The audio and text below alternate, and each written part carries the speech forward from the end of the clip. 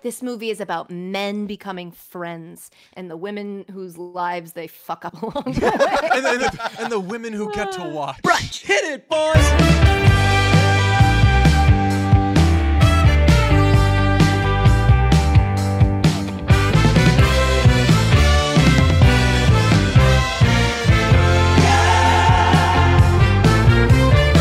Okay, Patreon gang, welcome to Tomato Fights, first episode. We watched two movies with the same Rotten Tomatoes score, put them up against each other, probably have a whole lot of nonsense in there. Our first guest is our friend Katie Nolan. What's up, Katie? What's up? How we doing, guys? Good. It's been a while. Yeah. I know, it's been a really long time, but we've also been sitting here talking for 20 minutes, so it's hard for me to pretend like I haven't been doing that. But yeah, it's been a very long time. It's very good to see you. Been a weird week, but happy to be on the episode, the very first episode of, what is it? Tomato Fights. What do you think of the idea? Right, sure. We mainly I think just it's care great. I mean, about how people receive the idea. You make it difficult to give you any feedback on the idea because you texted me with like, got $1 million idea, which was like, well, don't let me get in the way. I think it's a great idea. I don't know that I would have called it $1 million, but you know what? I probably wouldn't have called other $1 million idea $1 million idea either. So like, I got terrible business sense.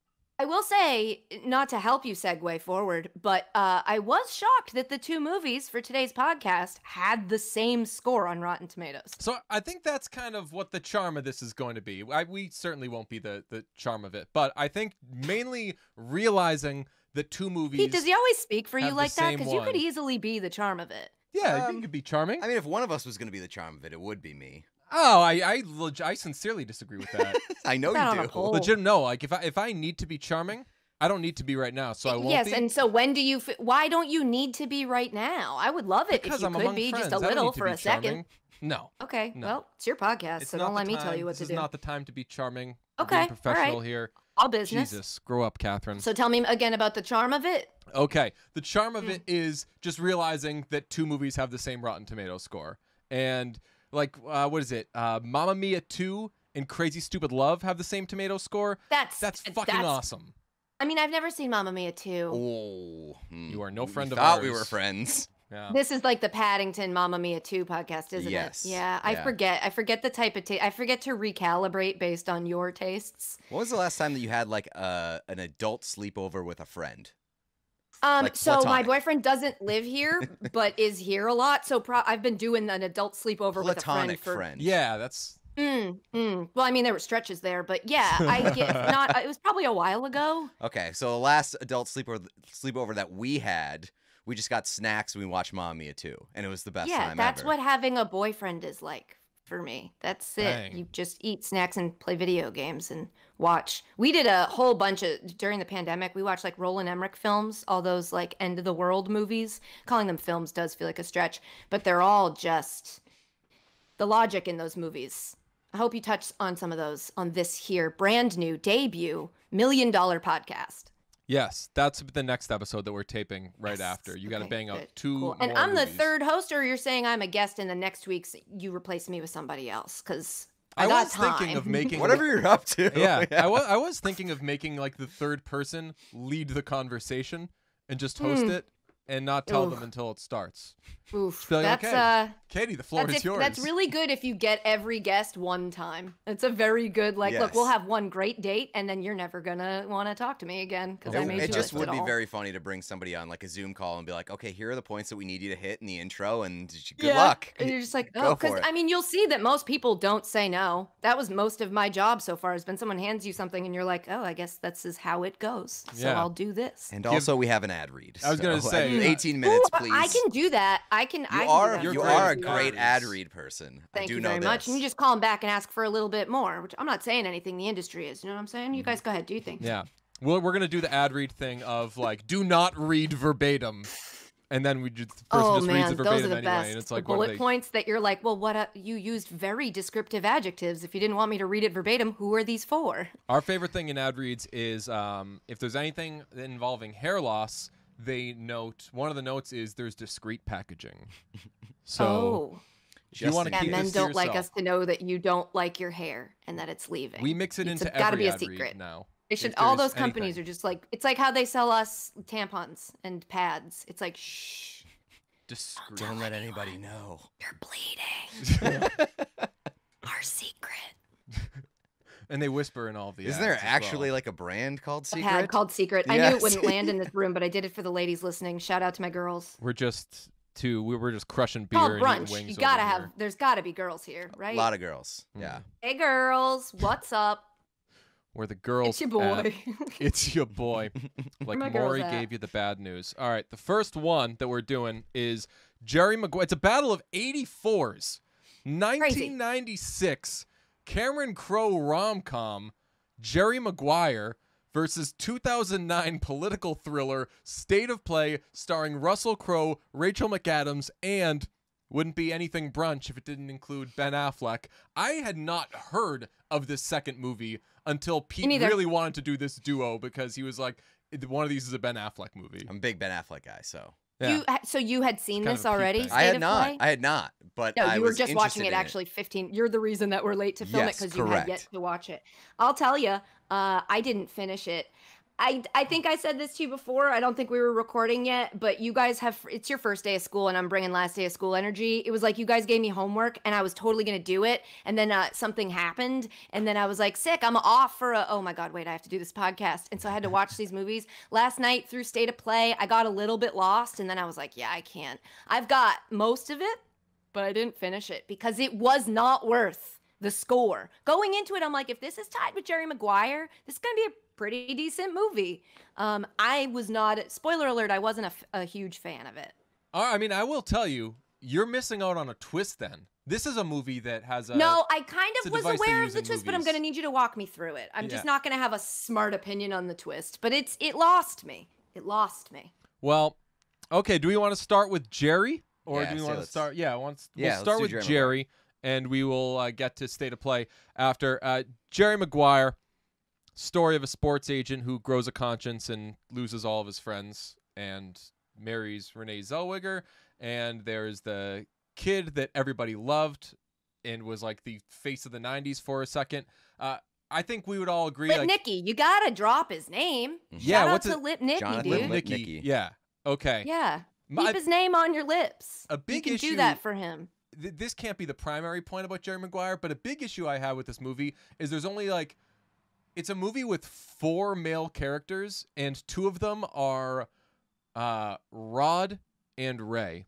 Way too confusing when they're talking about It's one. an insane being note. That's an missing insane thing to or- start the podcast I off confuse with. characters. I confuse characters very, I very do too. easily. So Same with me. I was I kinda get that. lost I at actually, points. you could quiz me right now on the names of any of the characters in any of these movies. I don't think I would remember, except maybe Jerry I was just Maguire. about That to feels like a say. freebie. That Tom one Cruise's feels- character. You have to Mhm. know Jay Moore's character. I'm gonna try to he's walk got a great name. through this podcast. Oh yeah, he's isn't it like silver? He's got a name It's- that's a noun. It's the they tried to make Fish. the ultimate No. that fucking guy Mm-hmm. name. Yeah. What is it? Bob Sugar. Bob Sugar. There it is. Yeah, Bob, Sugar. Sugar. Does he ever use it in a pun? Is he ever like No. sugar sweet baby? Like you No. would think He he, would mainly say some sort of. Talks about like prostitutes, I think. Yeah, it's That's- he never uses it as a pun. Like you would think that they drop "Give me some sugar" Yeah. at some point, at any point in this movie, but no. I think maybe the only compliment I'm comfortable giving Jay Moore publicly is that he plays a great prick. That's correct. Yeah, yeah. Yeah. But when was the last time you guys had seen Jerry Maguire? I think I watched it on a plane. Probably I would have said 5 years ago, but then I realized I've been in my house without leaving for almost 2 years now, so it was probably like 7 years ago.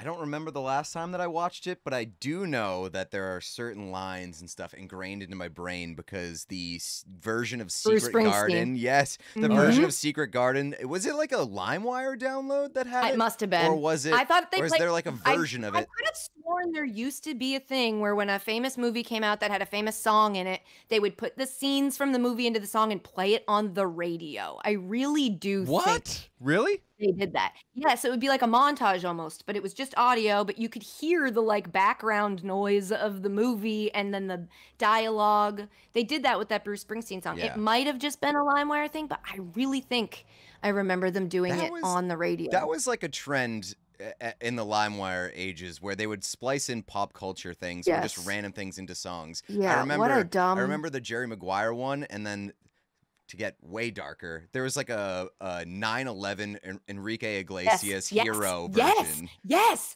Oh my God. Why did somebody do that, and why did people listen to it? I'm telling you, I really think it was on the radio. Maybe I burnt it onto a CD. God, I can just remember listening to it in a car. That is such weird behavior. Like, I participated in it, but it's so weird. I know. Well, we were young. We didn't know better. We didn't know but, like, there were adults at the time. Right. And those adults existed. We watched an old movie on Amazon. We being my boyfriend and I. We watched an old movie on Amazon that's a Rudy Giuliani biopic where James Woods plays Rudy Giuliani, and it's before. It's before the. I think it's before the.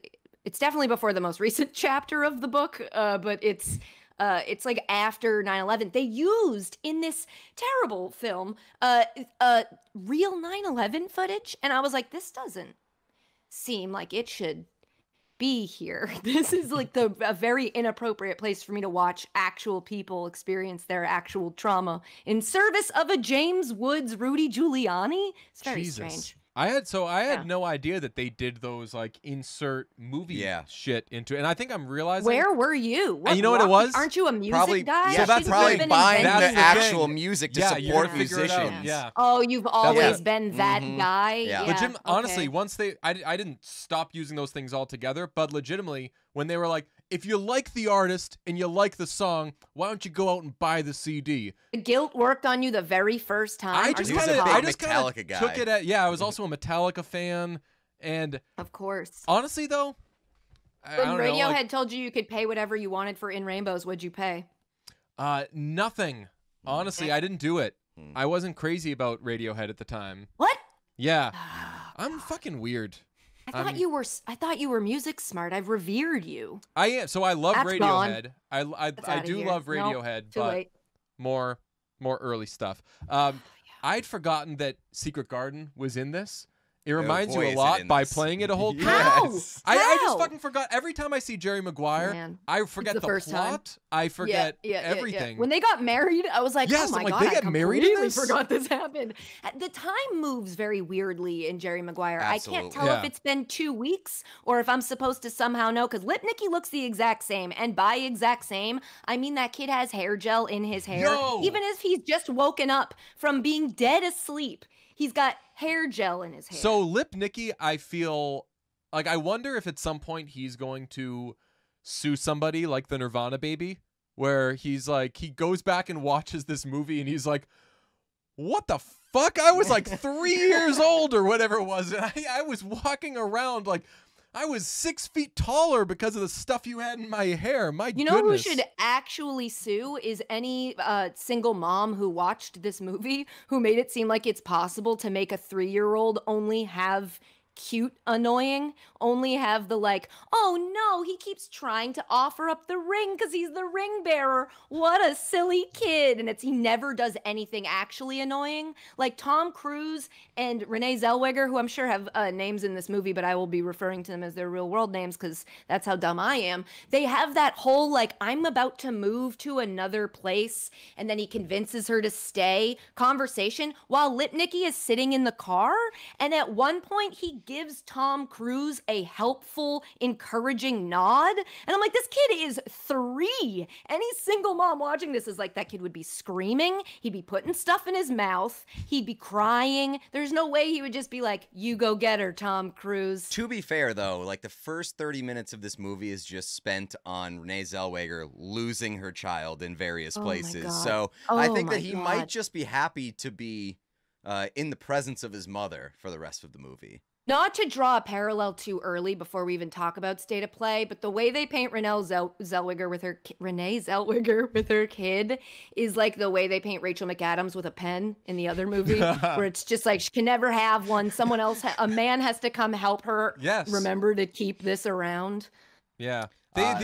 Speaking of child actors, did you pick up on who the young kid was who told Jerry Maguire to go fuck himself at the beginning of the movie? No, That's I Glenn knew Fry it was from the somebody. Eagles. No, it's not. I knew. You son of a bitch. It was somebody. I'm so glad you know who it is. It's Drake Bell with a mullet. Whoa! No way! Yeah. Ooh, problematic Drake Bell, right? Yes, Didn't some? yes. Yeah, dude. The, Disney gets in your brain. Very inappropriate behavior with Young I think an people. underage person. Allegedly. Yes. Interesting. Oh my God, I don't have to worry as much. You don't have to anymore. say allegedly. This I don't this know. is a Patreon episode, Yeah, dude, so this is great. There's I'm a still, once bitten, twice shy. there's there's a Lipnicki scene. I don't know, like 40 minutes into the movie where they're driving to the airport and the adults are just trying to do their thing, like exist, figuring out the plan. And in the back, the kid, Ray, is like, do you know the human head weighs 8 pounds? And they're like, oh, I guess it does. And I was watching that and I was like, that's kind of like basically all Pete and I do. Like people are trying just to talk do things about like, things that do you you want know? to talk about. Yeah. You know that Adam Duritz sang backup vocals in 6th Avenue Heartache? And you're like, oh, I didn't, but that's I didn't. that's I don't fair. even know We're who having that a is. conversation over here. Adam Duritz from Counting Crows. Oh, sure. Yeah, no, I 6th knew that. Avenue I just Heartache didn't. by You must have your Wallflowers. audio cut out. I think it was on your end. I know who that is. Of course I do. It was definitely. And I wasn't singing 10th Avenue Freeze Out in my head when you said 6th Avenue. What song are you talking about? 6th Avenue Heartache by the Wallflowers. Do you It's know an Oh, that I know that one. Jacob Dylan is the son of Bob Dylan? Yeah. Yeah. Yeah. The same Yeah, black I know line that was he's the son drawn of. on I know me. that. And Yeah. I actually think they did one of these movie song things with a Wallflower song. Oh, Ooh. God. I feel like they might have. Holy. I'll find it. Holy I'll smokes. go back into my kazaa. Man, fair Yeah. share. Now that I think about it, how is the Wallflowers not on the soundtrack for Perks of Being a Wallflower? Ooh. Now that you think about it, that wasn't the Because first thing you thought of I when you think saw it's the name 'cause of the. A No. perk of being a wallflower is Being Bob Adam Dylan. you get to Duritz. demand Adam huge Duritz, prices yeah. to put that shit in your movie, more so Yeah. than other people. So they don't want to cut that check. On the Secret Garden thing, next time I'm around a sports writer, I'm gonna just act like I love Springsteen, specifically Secret Garden. Secret Garden. Just be like, yeah, oh my God, I that's saw my the bit boss though. last and night. I'm, Don't mine's- call it I'm Secret being Garden. Just call it the authentic. Jerry Maguire He song. played the fucking Yeah. Jerry Maguire song. It was like the best set list I've ever seen him do. Excuse me, I did love that song because growing That up, song is that great. That's a song, good song. especially with all those movie clips in it, I was like, boy, oh boy, that's what love sounds like. And now with adult eyes watching Jerry Maguire, I'm like, Mm. that's not what love sounds like. These two are mentally ill in the first scene. One is having a breakdown, and one is looking at every couple that kisses and being like, Yeah. she's trying to listen to his conversation in first class. Aw. There's no way she can hear that Definitely from Coach. not. And she's not in Economy Plus. She's in Coach, and she's like leaning down on her knees, listening to him tell the story of proposing to someone, and you're like, love yourself, Renee. While her kid is having an allergic reaction, by the way. To a And also, blanket? the- I don't know what. That doesn't happen. That doesn't check Why'd out. you get a blanket? I thought the flight attendant was going to be like, no, actually, you aren't supposed to have that. We'll bring that back up to the. But then, she hits us with the line when she's like, it's not a different class, it's a different life, or something like that. And her son. They used to have better meals, and now they have a better life. Yeah, it used to And be then a better meal. then the lady closes the curtain. I'm like, excuse me, he finished his story. I mean, Yeah. you didn't give him any privacy. Also, she was listening. Like, closing the curtain isn't going to shut her out. For real. Yeah. For real. The Show Me the Money scene. A classic, overrated, underrated. I would posit that there is another Jerry yelling scene that is better than the Show Me the Money scene. Is it how do they phrase it? Is it the part where he's talking to Rod and they're talking about how he robbed the punani from a single mom? I could not believe that was incredible. I could not believe how unfamous that line is. That's know. how many Yo, bangers there's there so are many in this movie things- that I didn't remember that quote, and I heard it and I was like, rob the punani? That's amazing. And when he I think it says- was Pootie Tang. Pootie Tang, that was it. Yeah, Pootie he Tang. robbed the Pootie Tang. Yeah. It was not Pootie Tang. I'm pretty I'm sure pretty it was. sure it's Pootie Tang. Yeah. It's not Poonanny. Oh boy, it's Pootie. It's shoplift the Pootie. Shoplift the Pootie. You shoplifting the Pootie from a single mom, and I was like, what? That's not. Why wasn't that in any music montage? That was funny. The "this is embarrassing" thing. How is that not a meme? When he's Oh my quitting God. and he says, "Who's coming with me?" and he's holding up the goldfish, and they shoot him like it's an empowering scene. They shoot him like from below, so he looks so grand, and he's just by himself, and he says, "This is embarrassing." I was like, how is that not a meme? It's a famous person, and the words are, "This is embarrassing." Come on. I thought you were gonna go with the yelling scene of him on the phone trying to save clients and him saying, "I'm Mr. Black People." So that was a tough Oh my one. god. Oh my god. Out of context, it's like, what? And in context, it's like, what? I know. All bad. Yes. I thought you were gonna say the scene where he goes. It's Tom Cruise's best delivered line in the whole thing is when he's like, "I'm not gonna freak out," and he like, it's so Tom Cruise. Right. It's like before that became the Tom Cruise thing to do.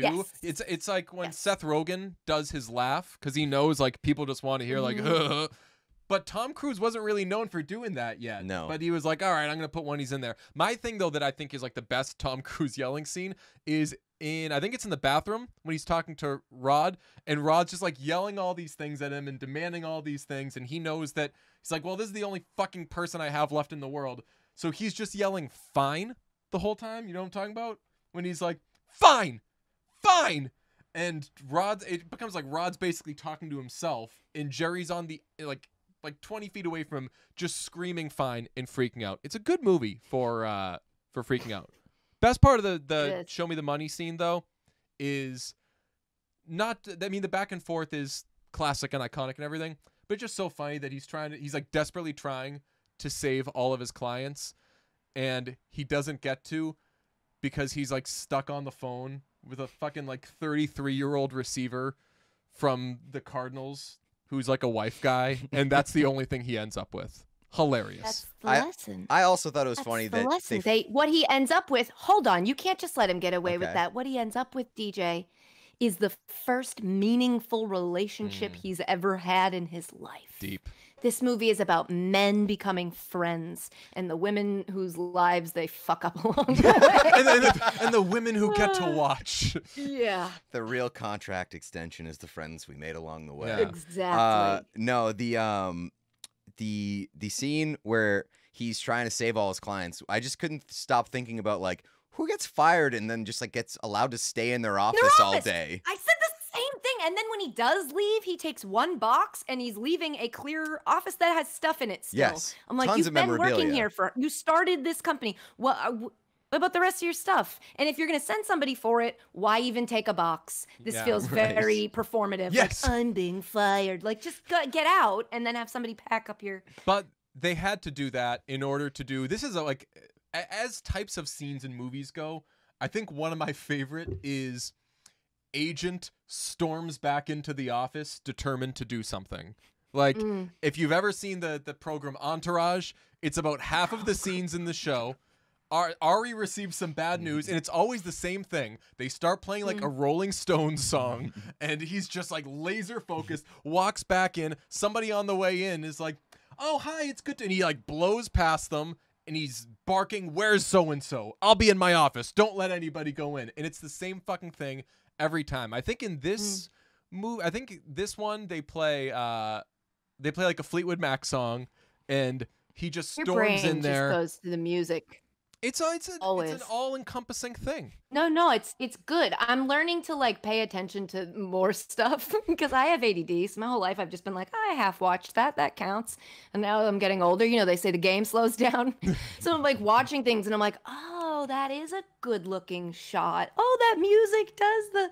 I'm dumb, but I've got time to fix it. That's the way I am. I've realized with like if you're talking about songs with somebody. And they're like, yeah, but isn't this line so good? And I'm like, I fucking never hear the words. I need to listen to the words. All I hear. I know the words to every song I've ever heard, whether I want to or not. Very cool. Music in this completely movie, by the way. unmarketable talent to know the words to every song. Music in this movie is done by, I forget which Hart sister, but one of the Wilsons from Hart. So this movie spared no expense. Ah. Yeah. Huh. I mean, a lot of stars. This is peak, I want to say... Peak Cuba Gooding Jr. He crushes. Did he win an award for this? He won best supporting actor. Was very good in this. He was he crushed every scene that he was in. He was Lip Nickied it. Also, Drew Bledsoe, big supporting role. So many Drew Bledsoe Every scenes. time they needed an example of like, we got the big guns for this movie, they always show Drew Bledsoe, which I mean, he was like the highest paid quarterback in the NFL, but damn. If only they knew my what was God, to come. did you? That's like one of those things that put you in the time period the movie happened, because it wasn't that long ago, but it was existentially a long time ago, the year that Jerry Maguire was made, when he said, I feel like Clarence Thomas after sexually harassing his employee. And it was like, oh, he's not just pulling a reference. That was the... Okay, that was the first time that people were like, you cannot do that to women at work. It's a very short history, sexual harassment. It hasn't, I mean, it's been happening forever. Right. It hasn't been something we knew what to call it. Right, like, oh, I'm not allowed to do this, huh?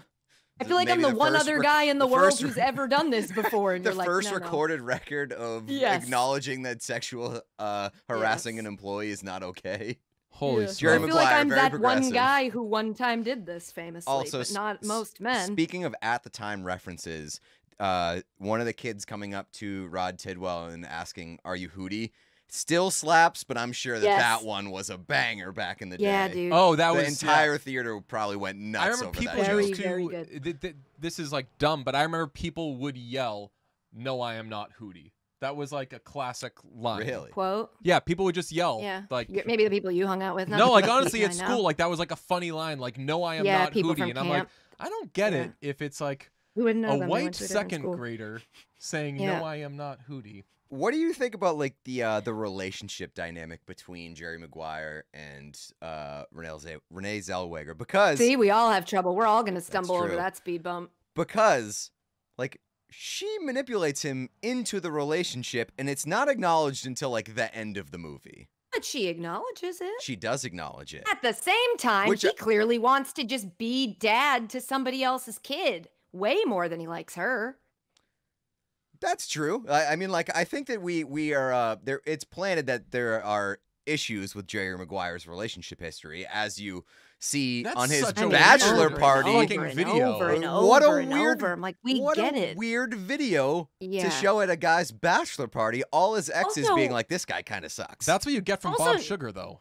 Not to woman the situation by understanding the emotions of him too deeply, but it's like they all were saying opposite. They were all like, he can't be alone and he has intimacy issues, which is like, you would think that they would mean like, if he can't be alone, you're missing then- the part where it's like he can't be alone, but he also can't be with Get the same too close to person. somebody? And I don't know. It was very weird. And then it also felt like he never really does he end up disproving that he can't be alone? No, Because there's a he's part where never Renee alone. Zellweger is like, you need to be alone. You should do this alone. And he was like, want to go get dinner? And she's like, yeah, that's what I was thinking. Same page. And it's like, you guys are thinking you're not on the same there's a page. lot of Well, things- no, you can't be alone. They were. The point was that she knew that he couldn't be alone, and she kept saying alone so that he would ask her out. Yeah. But as soon as she does try to break it off, like she's like, "Hey, this marriage is kind of a sham." Mm. He's alone for like 2 days, and he's like, "Oh yeah, I actually love you, and let's make this work." So it's never actually proven that he can be alone. Yeah. He doesn't really break the cycle. No. He kind of just, puts it in pen. There's a lot of things they keep going back to in this movie that like I'm not sure need to be there. That's one of them. And the other thing is they keep doing like the cutaways to his idol. Oh my God. Yeah. And I'm like, oh my It's his mentor, Yeah. and it was supposed to be fun nugget of I read the Wikipedia because I wasn't sure if I paid enough attention to the movie. The guy who was supposed to be cast in that role was the director of the film that inspired what's his face to make this movie. And so he wanted it to be that guy, and then that guy died. And then I looked up who this guy was because I was like, that guy's got a, no offense to him if he's still with us, and if he's not, may he rest in all peace. But I was like, this guy's got to know somebody who's making the movie because he would deliver his line. For anyone who hasn't seen it, it like cuts away to him. He's direct, like down barrel, almost as if you are, I assume, Jerry Maguire, and he is giving you advice. And he would just like, it's kind of used throughout the film to move the plot along. And he says things and he looks right off camera as soon as he's done delivering the line, the same way I do when I'm like, was that it? Did we get it? Oh, Is that right. good? I know what Can you're I saying. go? Yeah. It just was very like, so who is this guy? I looked him up and he was like the head of Sony Pictures. And I was like, aha, okay, that does there make it is. sense. He had very Probably a Sony Dear Evan joint. Hansen energy, where it's like, today's gonna be a great day. You're gonna kick today's I did think of that. ass." Yeah. That reminded me of that. How about Bonnie? Shifty eyes, though. How about Bonnie Hunt in this movie? Bonnie Hunt MVP. Bonnie Hunt. Oh, okay. What? I mean, I think she's a drip in this movie. I think like her character is just like a drip. What she's what a supposed drippy to be. thing to say. I know that was I know she's supposed to be that. She is a sister that knows exactly what's going to happen. She knows that there's a tiny chance it could work, and she also knows that because she knows there's a tiny chance it could work, her sister has is only focused on that tiny chance it could work. So she's not trying to get in her way. That's why over and over she's like, only thing I'm gonna say, or like, I'm not gonna say anything else, or I'm only gonna ask one question. And you know that she's like, I know I should be telling her she can't, but she's had so much pain in her life, and I just want her to get a win. And so she's like rooting for her while also being like, no. My favorite scene is when she's the same scene where Renee Zellweger's going to move, and then Tom Cruise is like, they're having that conversation, and Bonnie's watching from the window, and she's doing a play-by-play. That's awesome. Get in the car. The sister's like, don't you do this, Jerry. No, get in the car. And it's great. I thought she was great. I think I appreciate that. I think I'm on her team here because I think that their relationship was very solid between sisters. And she wasn't mean to Jerry. She was just like, hey, I'm the disapproving sister. She was pleasant enough. She made eye contact while drinking a beer, and men find that to be very aggressive coming from a woman. No, I mean, my just read on it That's was anecdotal. that like it was that she was judgmental and like kind of condescending to her sister, which those can both be true though. Like you could do it because it's like, all right, I can. This is how much approval I can give you for your own sake. Does that not exist? That dynamic between big brothers and little brothers of like, I did it before you, I know better type energy. I mean, Renee Zellweger, and you know, all power to her. It's a fictional character, so I guess I don't really care if I tear her apart. There are times where you're like, you need to love yourself. I hate to give you the advice that everybody gives to women, but it's like, you need to slow down. You've got a lot going on. The last thing you need right now is to sleep with your boss and fall in love with him. And I get that seems like the first thing you need, but I think the first thing you need is to love yourself. First thing you need to do is to get off the floor of the airplane trying to listen to people in first class. Yeah, it just made her seem desperate. And you're like, you're beautiful. Yeah, she does that classic post-hookup move, which is the next morning loudly yell that you love the person when they are still in the house. It's the least realistic thing in that was movie. incredible. The fact that he was listening in on it and had the right reaction. I believe in love, and I hope that there's love at first sight and everybody's got a soulmate, yada, yada, yada. If I slept with an employee and then the next day they were loudly exclaiming to their sister defiantly, and you know what? I don't care.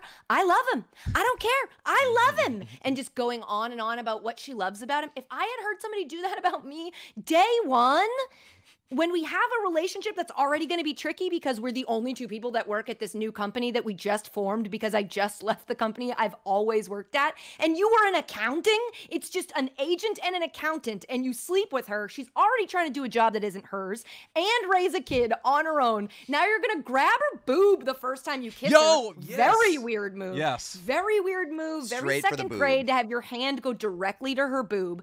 After Kelly Preston, too, it's like you get, and then now you think that's how you, doesn't make a difference. Point is, it's already complicated. She's telling her sister she's in love with you, and then you just come up behind her and kiss her on her neck and say good morning. That is not how that would go at the most stressful time in your life. Not to mention the fact that we're led to believe that he may have commitment issues.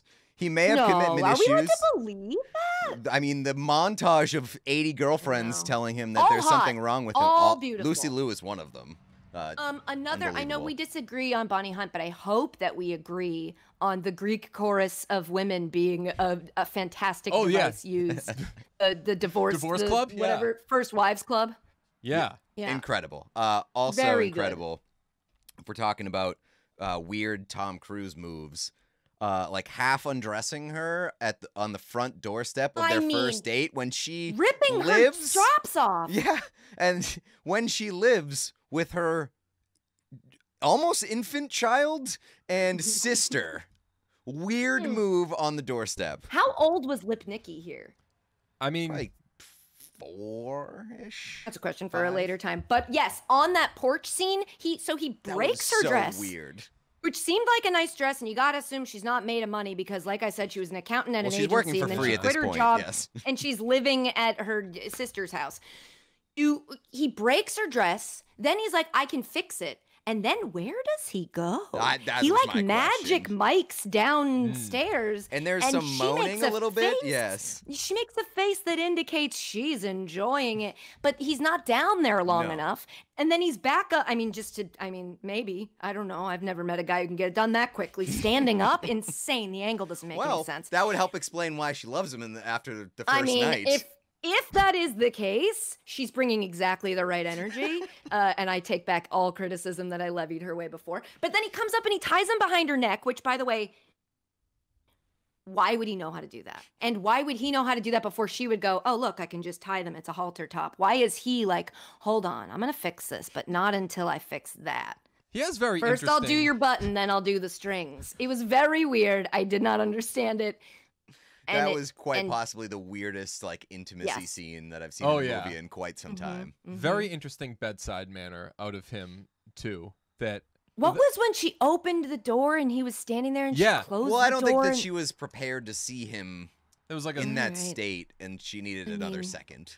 They rarely kind of like hammer home that like Jerry's a real big deal to her. That like, man, how is this happening for her? Oh my God, her luck. When in reality, it's like, man, like this is a person who is, I don't know if this term was around yet, but like Jerry Maguire was spiraling constantly leading up to there. I was like, he's manic. I was like, he is going from like, I have the best idea in the world to like, oh my God, what have I done? To like, oh my God, I'm in love. To, oh no, she said she loved me. And he's just like, whew. On the subject of I like that they didn't make him drunk on when he wrote his I was like, he's not on drugs. They don't show him doing any drugs or any drinking at all. They blame it on 2 pieces of bad pizza. He said he like couldn't sleep. Why do you think it's because the NFL is clearly like signed off on this movie? Because they used like the real Cardinals logo. They used the real NFL shield. Like half of the NFL players. Right. So there must have been in on it maybe, because I was like, wait, but how could they have done that? Once I realized the NFL was in on it, I'm like, it's weird that they let there be a guy with a concussion that sparked this whole thing for Tom Cruise. And then I was like, oh, he was a hockey player. Sneaky progressive and I remembered movie. He was a hockey player. As it comes to like head injury awareness in sports, because nobody really... And female athlete representation. That montage at the beginning, I'm like, oh, they hit a girl before they normally hit a girl. But when they hit a girl, did you notice how they did it though?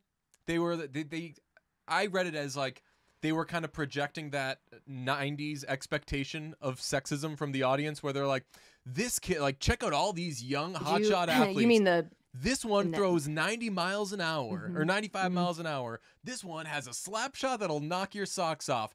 Wondering what she's doing here? She had a successful lawsuit, so she's important. And I'm like, I wasn't listening. Oh, damn, it really was that bad. They say like her lawsuit is going to like change the future of sports, which is like super cool. Good lawsuit. Guess what? It didn't, because the future looks kind of similar. They were. I guess she tried her hardest. She gave it the old college try. My favorite device in this movie is that whenever Jerry's in like dire straits, he wears the worst pair of gas station sunglasses you've ever seen in your life. Oh my God. Oh my God. They're horrible. Real bad.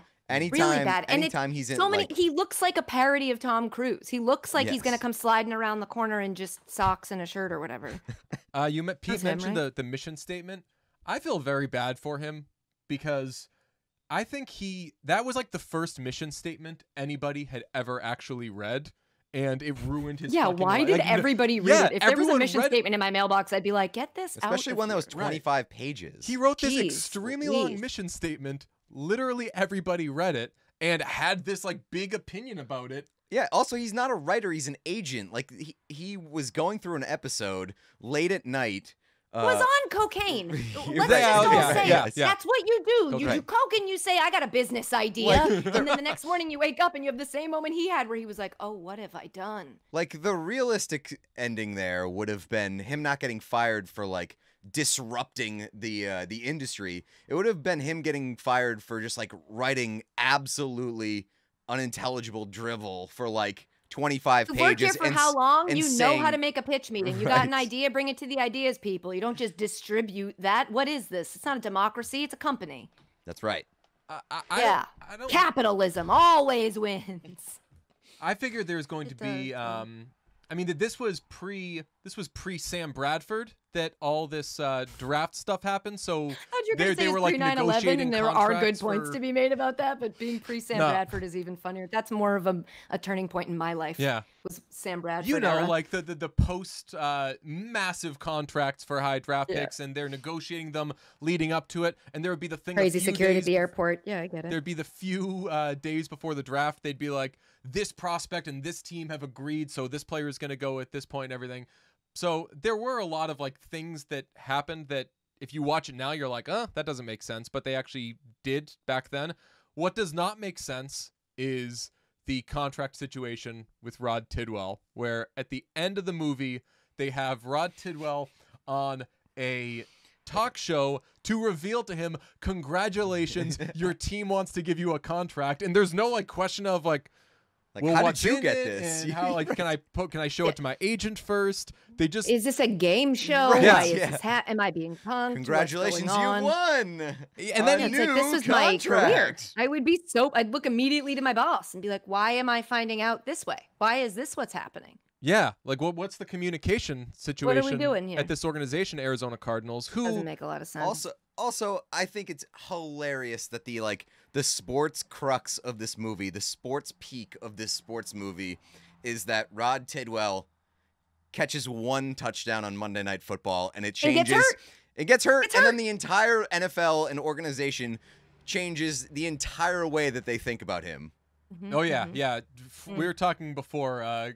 Glenn Fry in the hallway when he's walking through after the game, he plays the general manager, and he had previously told Jerry, like, fuck off, Jerry. Like, he's not getting the contract. He's too short. I want Calvin Johnson, all this type of shit. And he walks in and he's like, Jerry, you know, like, you're right. And what is he mouths to him like, you have to pay me now. Yeah. And he says, he's like, I know. He scored a touchdown. When you're wrong, look, I was wrong. He did score a touchdown. And the initial offer was 4 by 10. It was 4 years, $10 million. Yeah. Then the offer that they had made, the one offer that they made to Rod, there's no negotiation. There's just one offer, and it's 3 by like 1.7 million. Mm-hmm. And then the final offer, which is presented on a game show, is 4 years and $11 million. So they jumped $10 million per year. It's just like watching after Deal or one No Deal. touchdown. When you know, Jerry, it was banker. a really good touch. He jumped a lot higher than I thought he could. I mean, and immediately got hurt. And then everybody wanted to talk to him, and it was like, okay, is the message of this movie to, if your star power is struggling, fake an injury, and then triumphantly come back from it? Oh, it doesn't. I mean, he was out for. a That's the most while. ridiculous. He was out for like 4 minutes. Comes to this was pre-protocol. Pre Sam Bradford too. Also, all these things. Pre like way to follow the process if you're an announcer, because the Monday Night Football crew, my God. one of them was like, oh, the medical crew is out there to revive him on the field, and it's like, oh my God, did you you're actually insinuating that he's dead? Did you see that medical doctor's methodology? He just leaned over him and went, clapped. Yeah. And he clapped and he woke up. And I was like, what? In fairness, that's how they used to treat concussions. I mean, honestly, I can't tell if it's real or if it, if we've come that far. He's like, oh man, it sure stinks that Rod's really hurt because we're gonna get ice cream after the game. Al Michaels, by the way, very young in this movie. Hell yeah. Very young, which just made me think of that. Did you read that article of the guy defending Tom Brenneman? And he wrote an article about how he's being attacked and how he deserves to have a job. In the article, he wrote a line that was like, play-by-play broadcasters famously have a limited window in order to have their career. And I'm like, are you kidding? Al Michaels in this movie? He's been doing this job for so long. He was on the Miracle Call. Yeah. Yes. Jesus. Yeah. But he's a limited window. Also, Tom Brenneman's dad did that job for like 40 years. Where do you get off saying that there's a limited window? I'm a lady. I got a week to get back on TV or I'm done.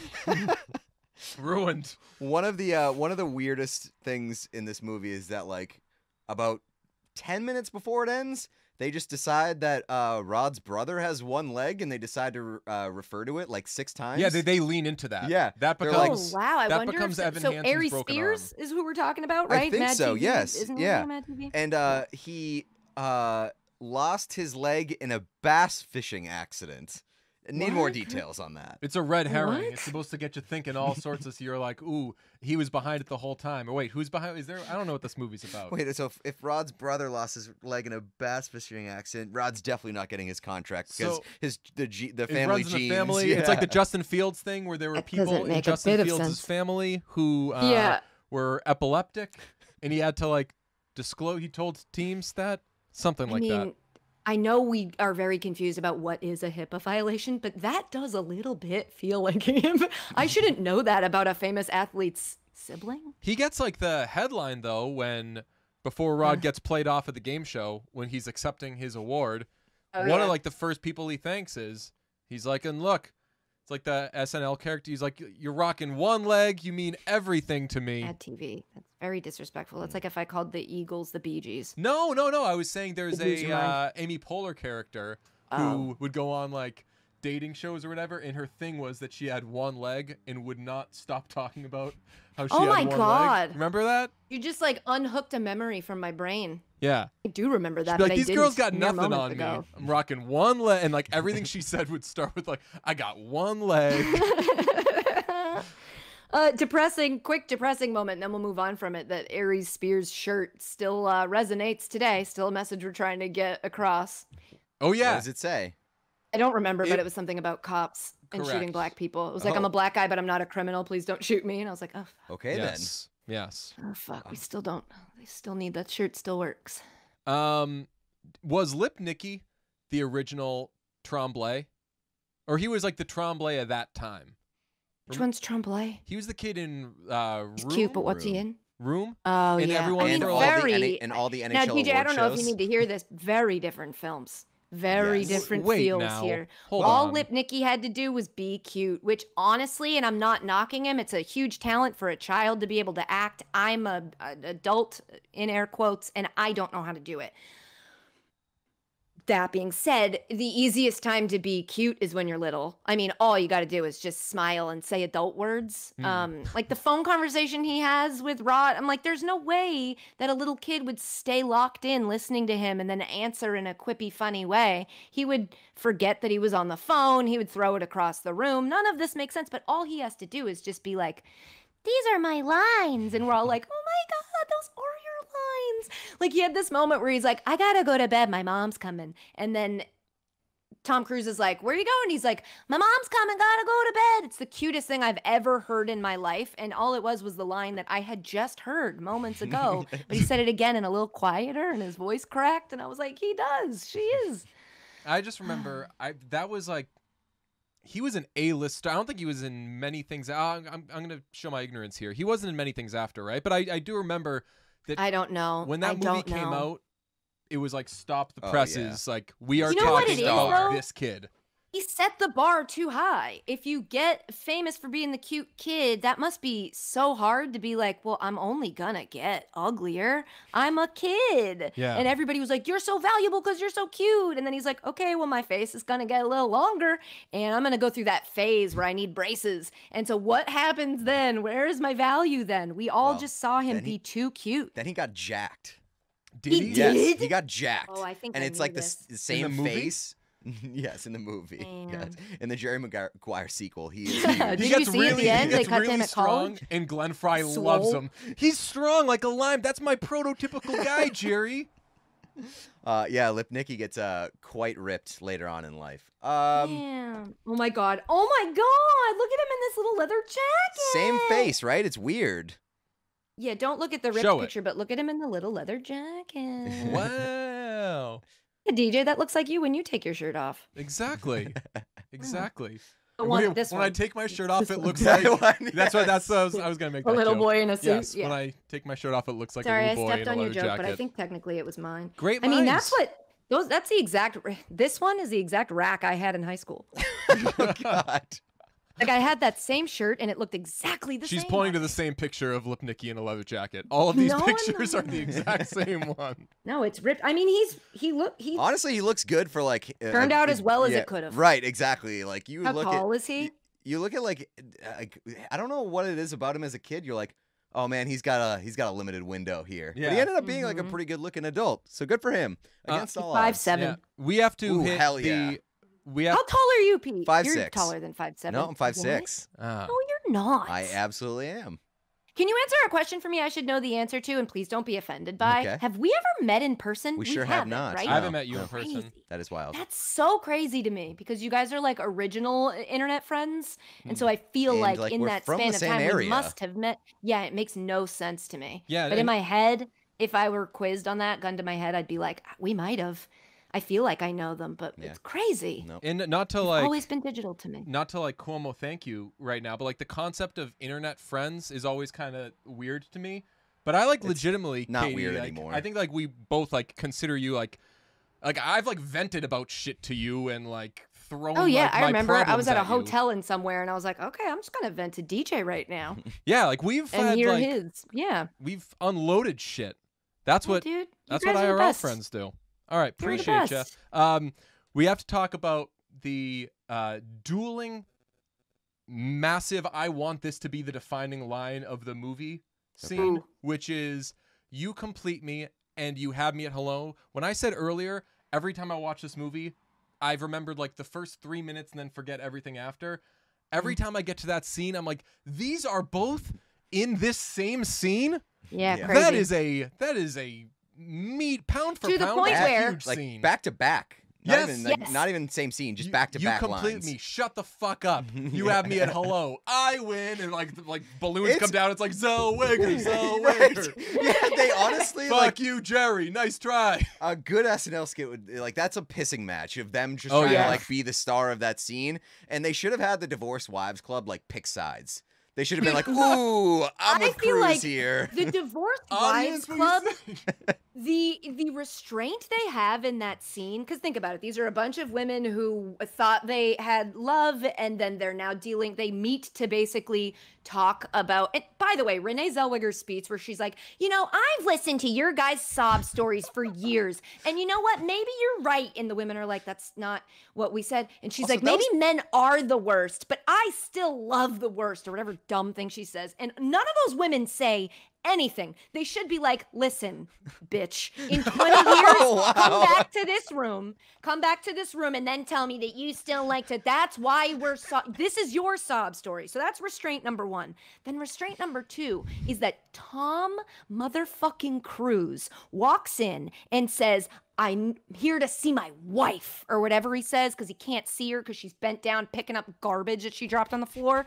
And she stands up with her like puckery mouth and she's like, what? And then they have that scene where they trade like rom-com elite level, a god tier rom-com Haymakers. line Yes. in front of these divorced single Best women. part. Best part. And none of them are just straight up finger blasting themselves. None of them are like, they are seeing like Pink Floyd live in their heyday right in front of them, the performance of a lifetime. And they're all just like looking back and forth like it's a tennis match. Like, get into it, guys. You're never going to see Right. love up close like this. It's a This front row is- seat, and Yeah. they either got to go one way or the other. They can't be like idly sitting by. They either have to be like, oh, fuck you. Yeah. Like, I'm like the divorced, bitter wife. Like, I don't need this. I come In here to a vent. room! Yeah, Right. exactly. I like to get a room side. Right. It's either that what you said, or it's either like, fuck you. I don't need this right now. I'm here to vent. I could see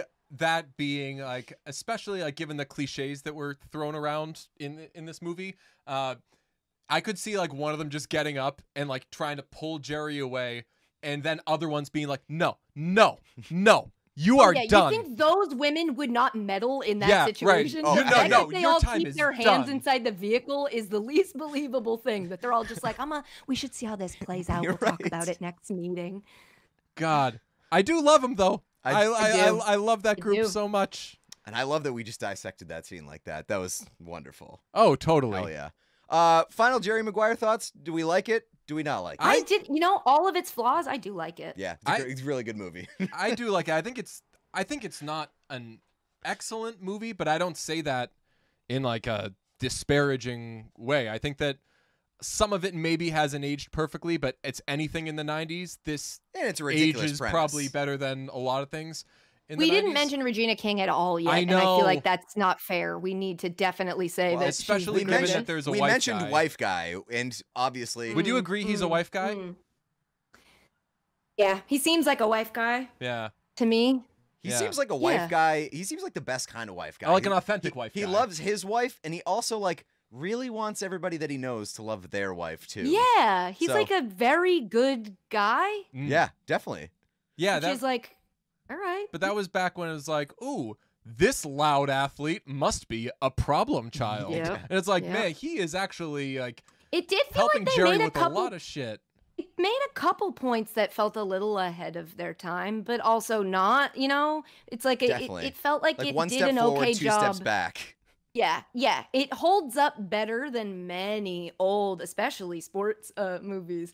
But it just, I don't know. I think it was good. I think, what does it have on Rotten It's an Tomatoes? 84, and it's got a 70, let's check. It's a 79 audience score. That might actually be more surprising. The tomato The 84 is the critics? Yeah. And how do you qualify for, is it like a blue check mark on, how does that work?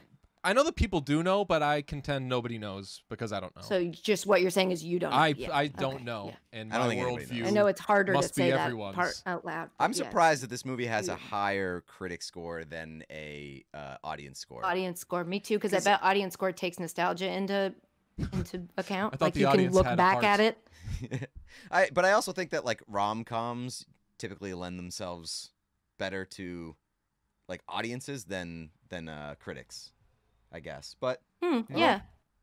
As far as rom-coms go, I think that's why I like it. Okay. Yeah. I think that's what I like about this movie is that the reason I like it is because for a rom-com, it's like how I feel about Crazy Stupid Love.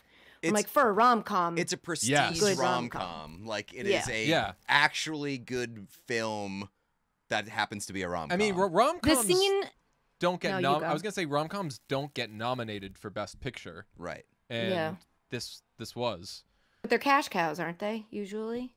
Oh yeah. Isn't that usually what a rom-com's for? Yeah, that's why audience appeal makes sense. There was a scene where there was a female reporter in the locker room, and I don't know why they had her dressed in like a sensible separate, but she looked like she was dressed like Diane Sawyer, and she like dropped the microphone and got very uncomfortable because the men in the locker room were naked, and I was like, that's very close to a penis. Yeah, but she seemed super uncomfortable, and the player seemed super comfortable, and I was like, I don't know that that's necessarily the energy I would have. But then it was immediately next to a line that I liked where you heard the reporter go like, anyone else worth talking to? No, let's get out of here. And you saw how that affected Rod, and you were like, oh, that would really suck to hear them say, anyone else who matters? No, we'll leave without talking to you. So I get why the scene was there, but I just didn't. They dressed her like she had this bright blonde hair.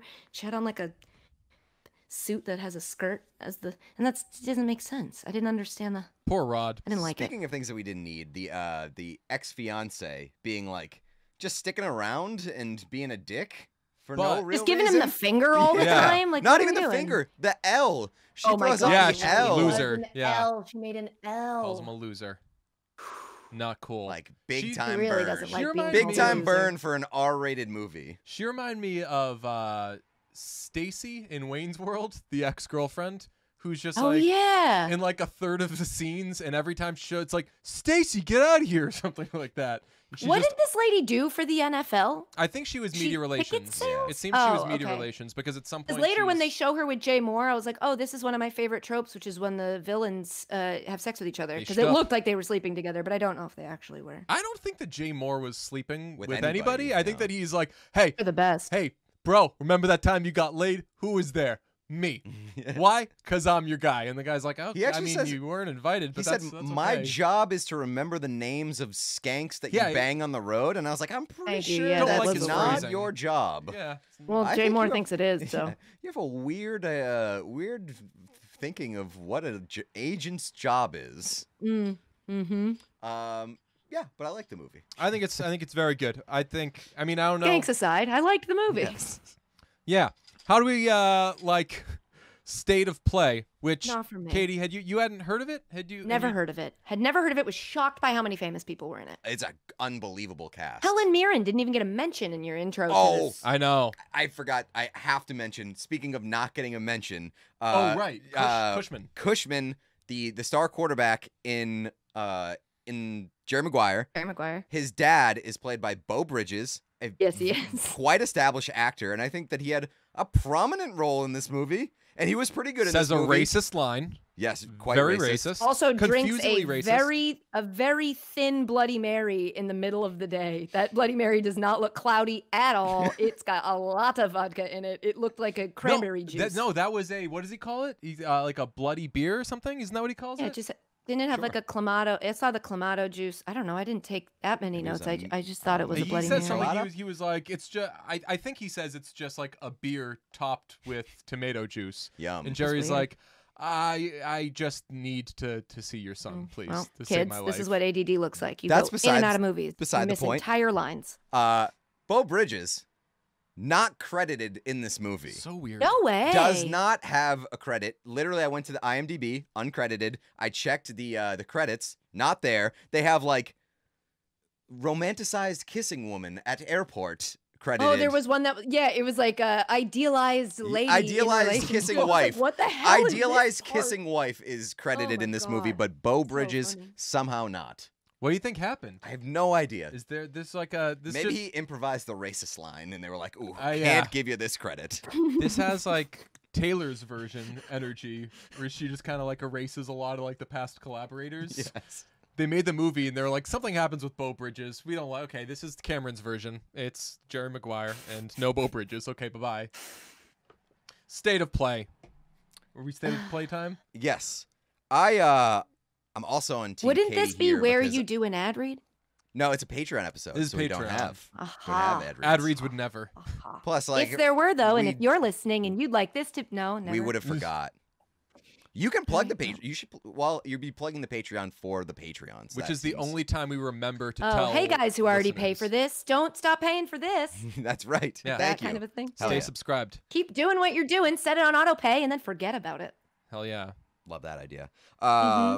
You were saying you agree with me. I agree with you because I was not crazy about this one. Wasn't crazy about it. There is a twist, and I would say that it's a good political thriller, but it's not memorable. I mostly agree with that. I mean, I thought it was good and fine, but I'm not gonna go rewatch State of Play. And if I do, like with Jerry Maguire, when I rewatch it, I'll say, "Oh, I forgot what happens in this movie." If I rewatched State of Play in 10 years, I don't think I would know until after the movie that I had even seen it before. Yeah. Like it's possible that. Oh yeah. I just oh forget yeah. this That's one of those entirely. movies you could get halfway through and go, "Oh, I have seen this." Here's my Did biggest. they do something that you're like, "Oh, I hated that the first time I saw it," and that's the only part I remember. Here's my biggest question. Why is it called State of Play? Is that just Great like an question. action movie Great thing Really they do? good Where they'll question. just like take I a didn't thing even that sounds get like a name? No, what bothered me the most about this movie is how much plot occurs during hushed conversations, that they just tell each other the plot instead of like doing a lot of it. So I don't know. It might have just been the specific brand of high that I was when I watched it, but it just felt like they were always like, I've been investigating for years to look at these companies and to see, and I'm like, I didn't actually know that, but you just told me. I did appreciate that about this movie. It holds your hand because it makes sure shock you of know the what they're review, trying to say. Also have ADD, so especially with like thrillers, I know that at some point there's a good chance I'm gonna cross-reference it with Wikipedia because I just need to make sure I here's my problem. When I see a movie at this age now, when I see a movie holding my hand, I give it less of my attention. I'm like, oh, you're gonna let me wander off? Then I'm gonna wander off. I'm not gonna pay full attention to your movies. That's why State of Play lost That's me. why I like the Peyton and Eli thing, the stream that they do. That makes me watch. I was like, oh shit, I'm going there. That makes me watch the game because they don't reference the game at all. So it's like, if you want to actually know what's going on in the game,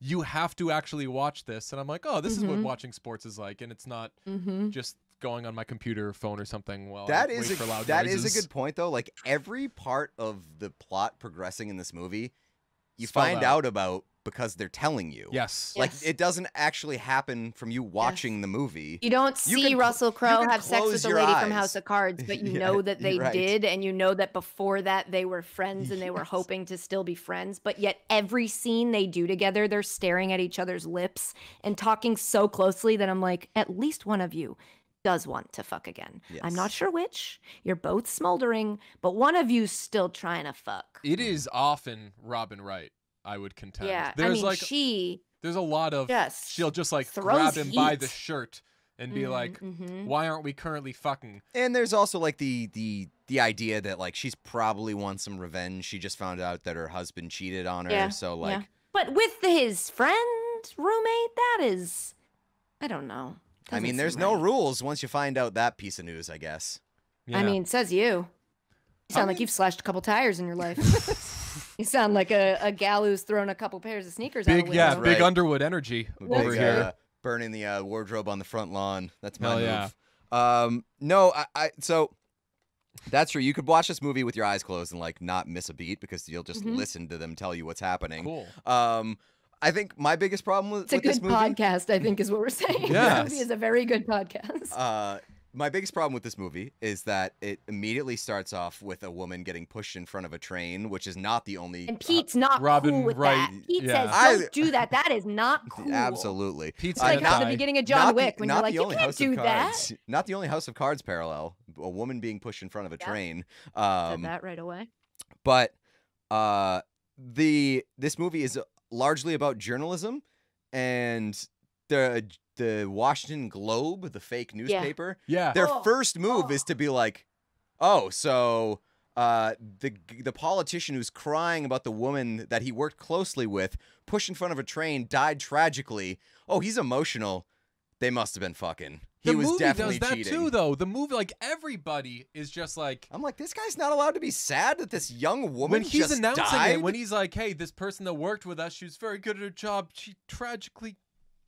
And like he's like choking up his word, and the camera like starts like zooming in on his face, and it's like they're adding sweat to him, and like they're playing frantic music, and I'm like, no, that's okay. He should be crying. He should be upset. There's no funny business here. They have like the people from 8 Mile like standing around. Oh, he's you joking. Were wrong, Pete. There was so much funny That's business what here. makes me mad. It's that they too. were right. So at the beginning, first thing I wrote down in my phone, because I said it out loud in the room, and my boyfriend looked at me like, what are you talking about? And I'm like, no, I think this is going to become the central question of this movie, and I'm glad I wrote it down. First, I have Cal is a lame name for a journalist. I'm just being transparent. Then I have which came first, this or House of Cards. And then the next thing is Ben Affleck a bad actor, or is his character a bad liar?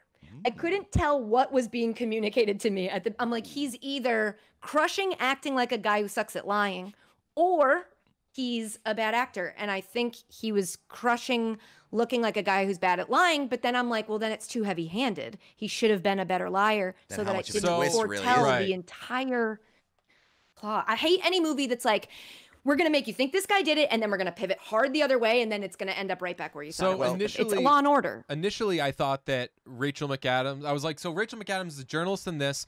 She only has like 2 or 3 roles. She's a blogger. That she just does multiple times. So she's a similar character that she plays in Spotlight. And she also does she frequently does movies about time traveling people that she's in love with. And I was like, yo, That's Rachel, true, mix it up. And then I was like, well, Ben Affleck plays like a shitty husband who potentially cheated and or killed somebody in every movie. I mean, like, weren't there? I mean, Gone don't Girl concern vibes? yourself with the logic of this, but I'm just going to say it as a sentence because I have to speak my truth. That's why I'm here. Ben Affleck is my Captain America. Hell yes. Oh, yeah.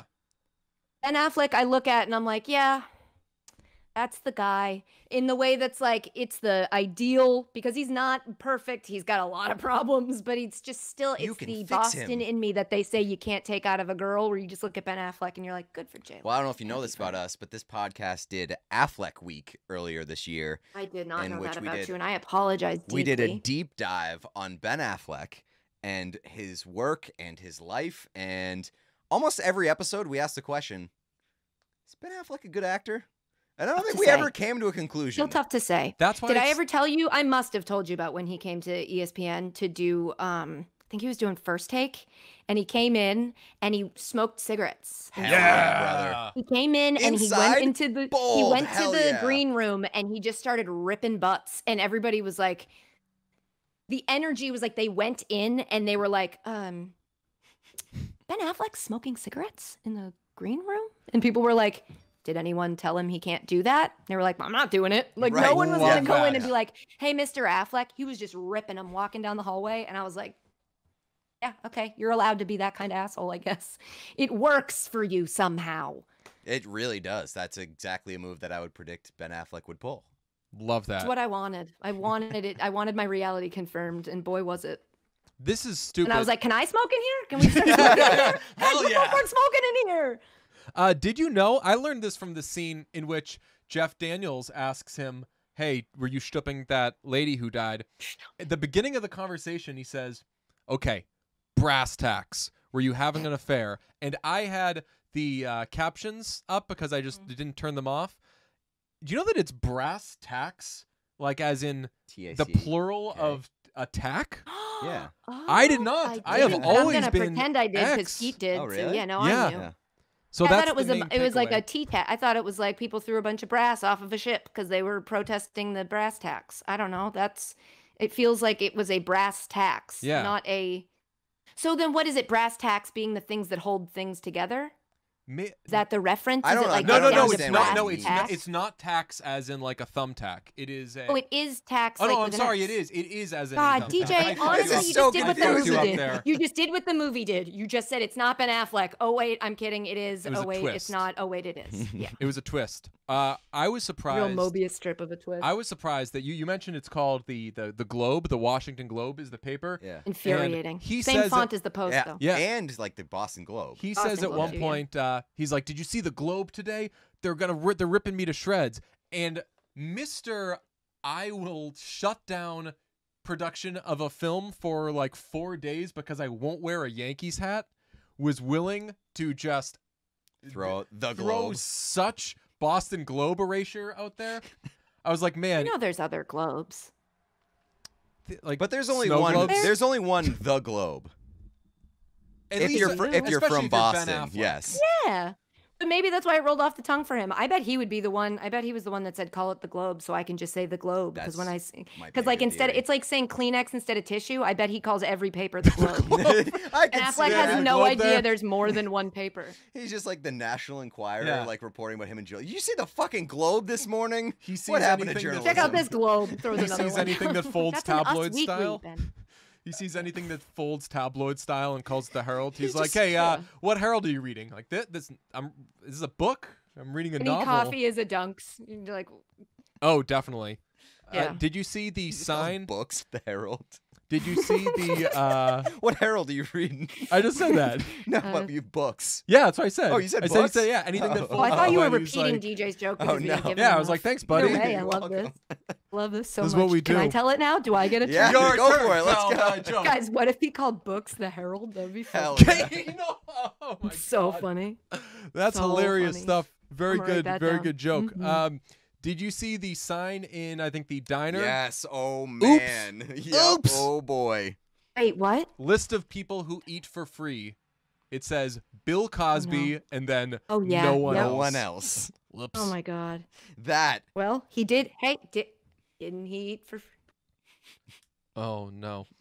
Jason Bateman plays a Speaking of shitty people. yeah. Jason Bateman plays a piece of shit. Out of slick back nowhere, hair. out of left field. I thought we were done seeing famous people. I Truffanis. thought Mirren was the last reveal. Actually, no, there was the drunk girl doing karaoke. That was the girl from. Yes. Did I say girl? I mean woman. I hate when I do that.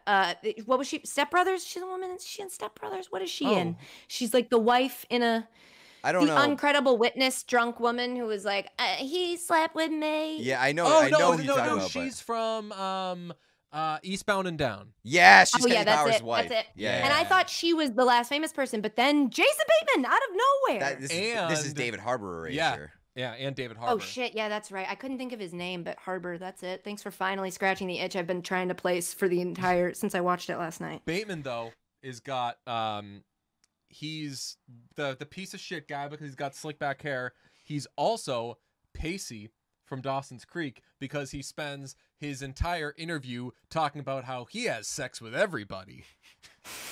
He's what does he say to Is that what Pacey from Dawson's Creek did? I think I was young enough that I don't know why he was the one I had a crush on, but that sort of crystallizes things We've for me just there. started watching and he turns everything to like, well, if you were sexually active like me, you'd understand that blah, blah, blah. Hey, see that girl over there? Yeah, I've you kissed gotta her put twice stuff in there. on the You lips. gotta- Like all of his For the horny lines. teens. You know who that was for? That was for us being like, Yes. is this normal? And Pacey was like, dude, I got you. I can't show it to you because we're on the WB, but I can tell you that I do it. Well, the best thing time. about Dawson's Creek is that everybody fucks each other at one point or another. Like there's not a People single were just too hot, too hot.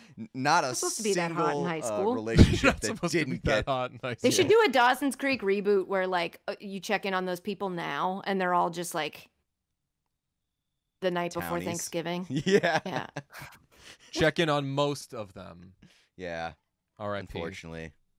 Oh, that's right. We haven't gotten to that episode, but we know. pick episodes at random. We tell the listeners to pick 2 numbers, and then we watch the corresponding episode of Dawson's Creek. You guys are just an idea factory. Oh, this works. That's like a right $31,000 idea.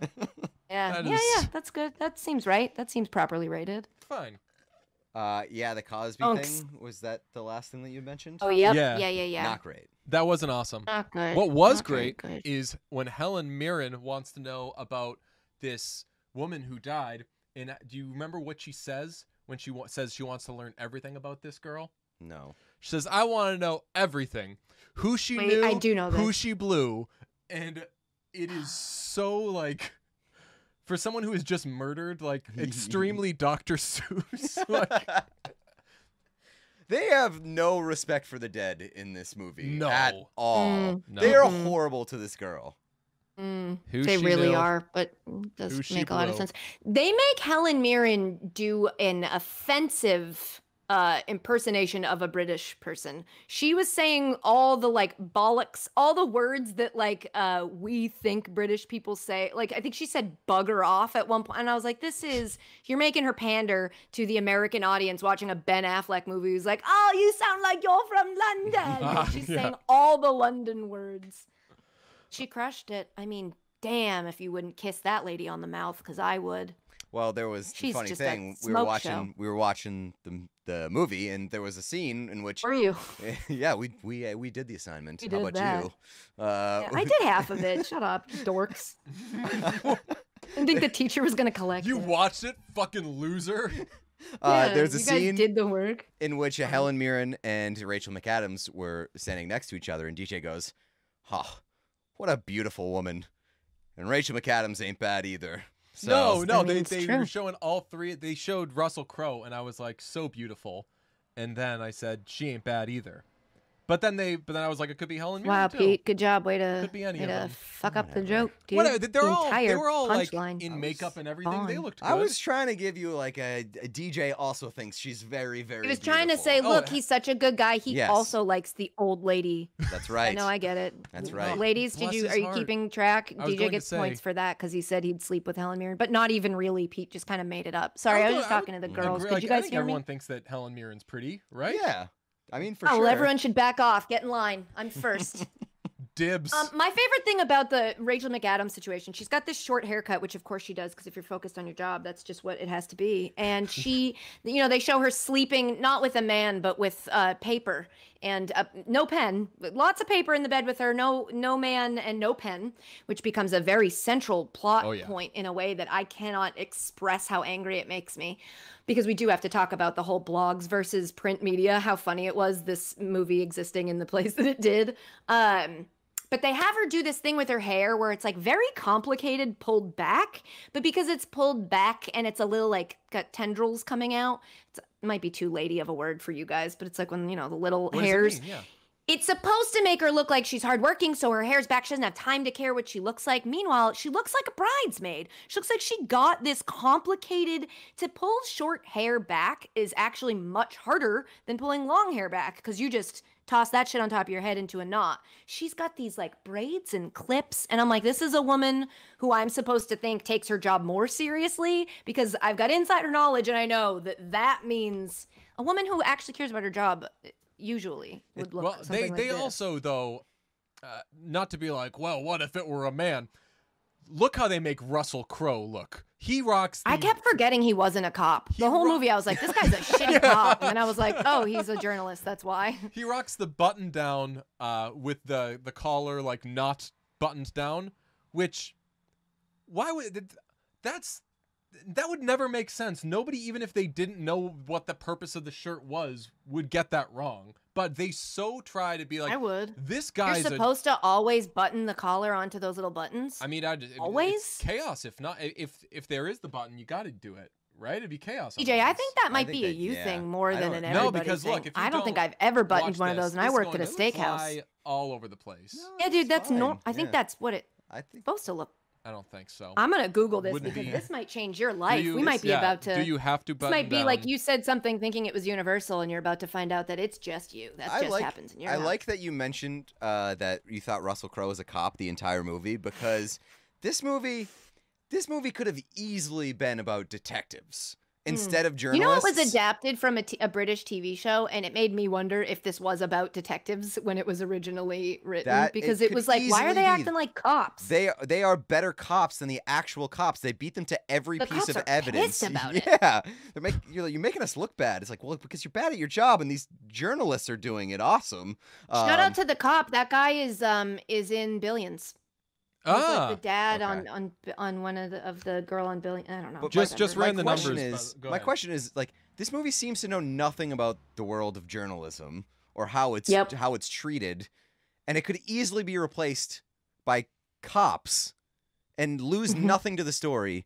So why not just do a movie about cops? But I like the combination. There's a great scene with Affleck and Crowe where, like, you realize, because they hand this to you, that, like, oh, okay, they got to figure something out, and they're going to use the combination of the kind of evil lessons journalists have learned, or like their ways and their ways of like pulling shit. The dark arts. Yes, exactly. The dark arts of a journalist, and certainly the dark arts of a politician.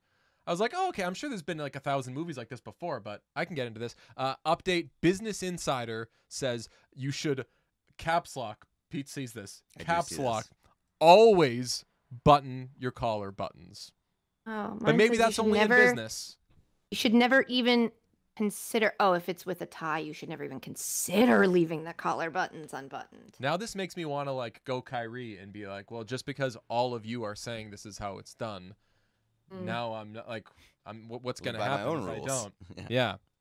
And then Ted Cruz is going to send out a tweet like congratulating me. Ugh.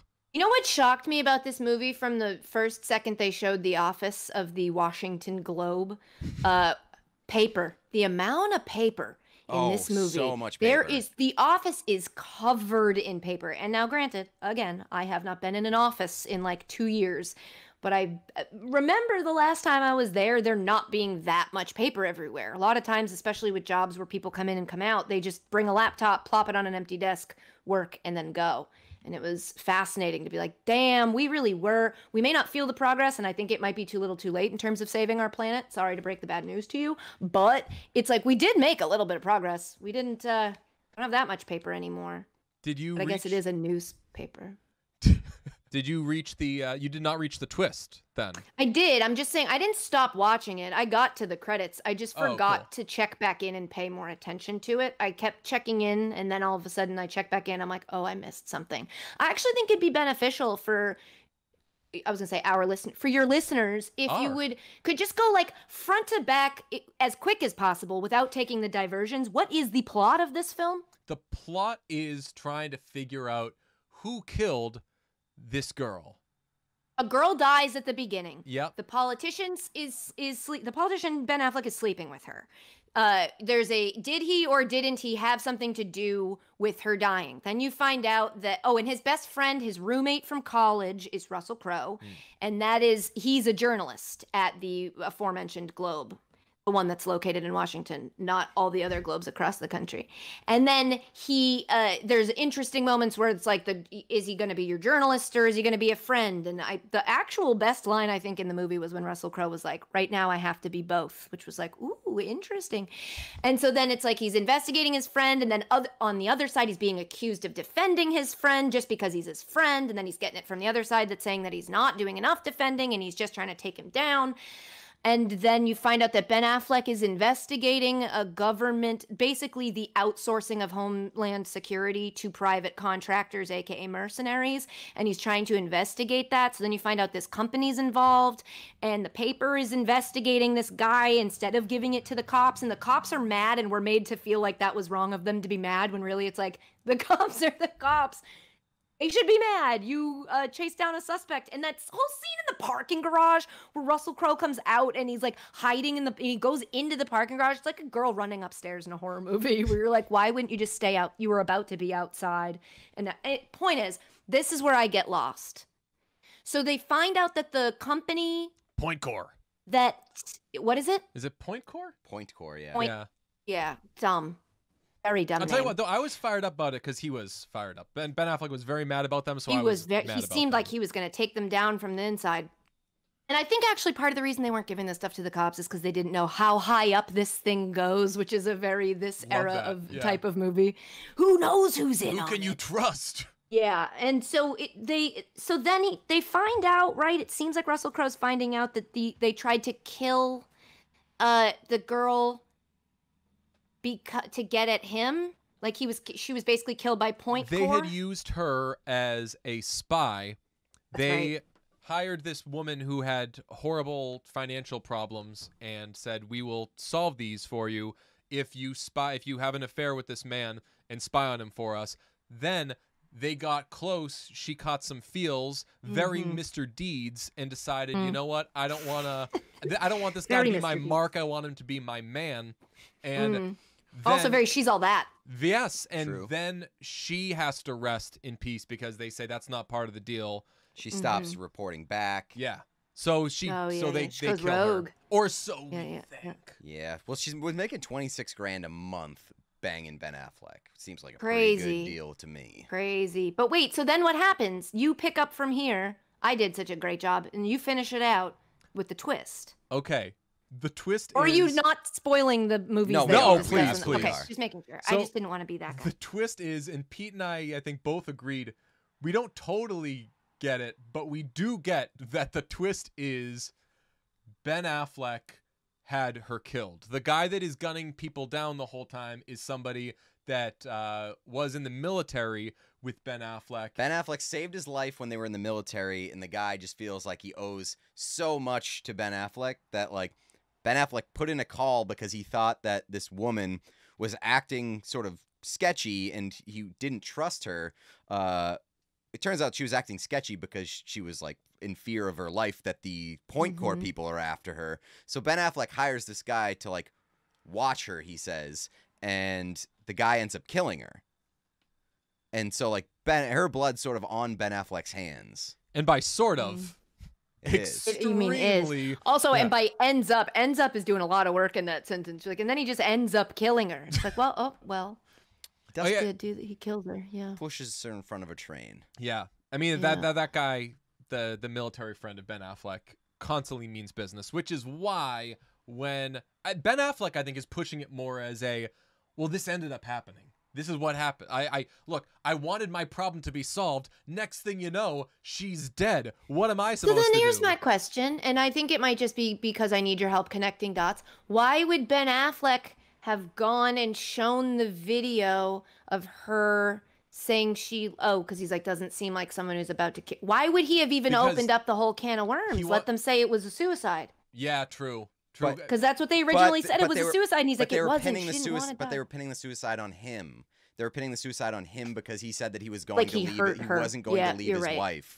He wanted to have his cake. And he saw the opportunity to take down Point Core. Also take down Point Core, which he has a real chip on his shoulder when it comes to Point Core. It would have been a big political victory for him to take down Point Core. He's very hot. A scene that I didn't pay attention. Oh yeah, we also forgot. I forgot to mention he was like a party darling. He was like supposedly going to be the next president or something, and that's because he had this.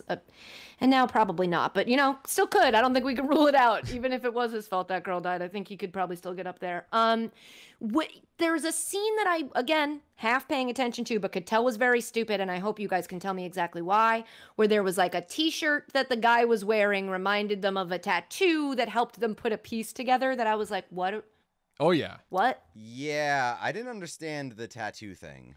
That's the one they had in the military. Yeah. Or they were. So symbol, it's like right? Is it like a guy that worked at Best Buy, assuming that when he goes home, he keeps wearing his Best Buy polo? Was this guy basically wearing a Yes. shirt that says, like, I'm in this military thing? It doesn't feel like something that a mercenary tries to advertise. It seems like it seems like quite a stretch. Yes. To pair those two based on that evidence. Feels very convenient. Yes. Fair. For the plot. And also... But, I mean, isn't it also just very convenient that Jerry Maguire didn't end up only having 2 Are you going clients? to try to say that this movie is better than Jerry No, Maguire? and that's why I knew this was going to be a tough matchup, because I was like, there's fucking no... I haven't seen one of these movies, and I know that this isn't going to be particularly close. But, yeah, I was just saying, like, in this movie's defense, Jerry Maguire takes some leaps, too.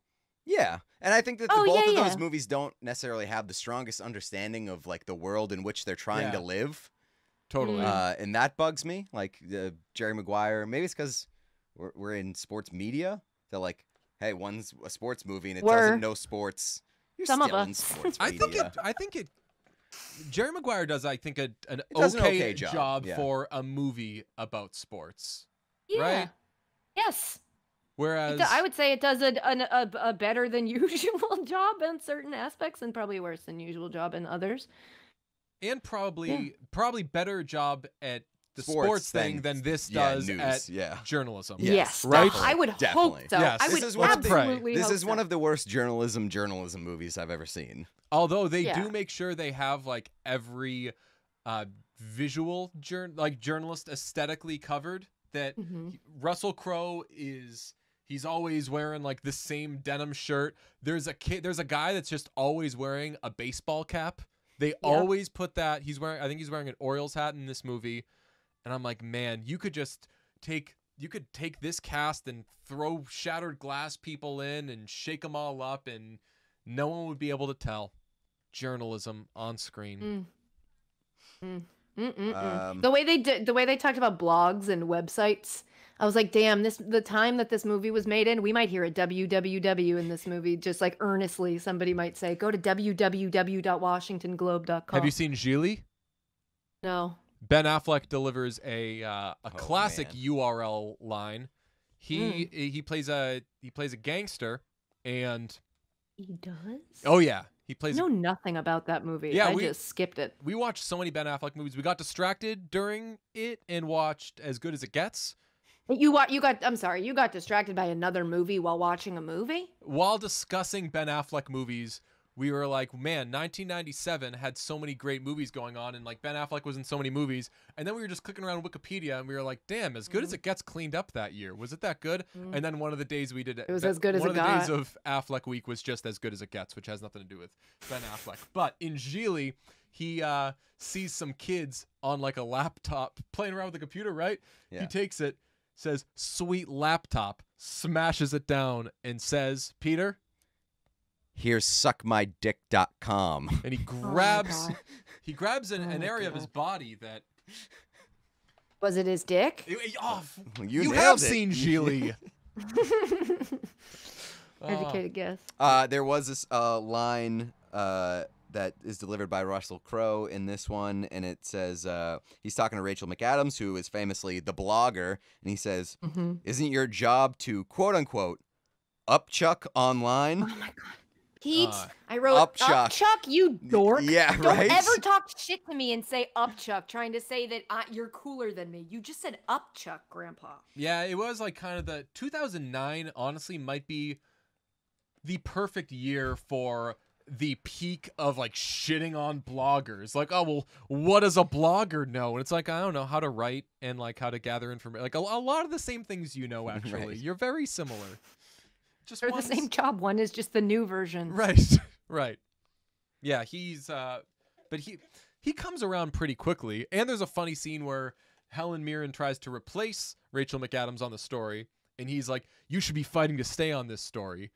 And Mirren's like, what? You like her now? And he's like, it's like 40 minutes into the movie. Yeah. Like, we should probably be teamed up by now. Yes, I like her. And all of like this fit that he was throwing is just very quickly over. And then like the Completely big forgotten. win for her is that her name got listed first on the byline. Oh, and also that he let her hit send. Yeah. He types the whole thing, and then they're like, where are you going? Don't you want to hit send? And he like looks back over his messenger bag, Very and he's dramatic. like, you hit send. And then then she she just literally says- clicks send. She says, "Send it," and then dabs, and then presses the button. That's it. Came out in 2020. Send it. When did Yeah, people pretty say cool. send She was it? early. People Send don't It give was, Rachel like, McAdams. 4 years ago.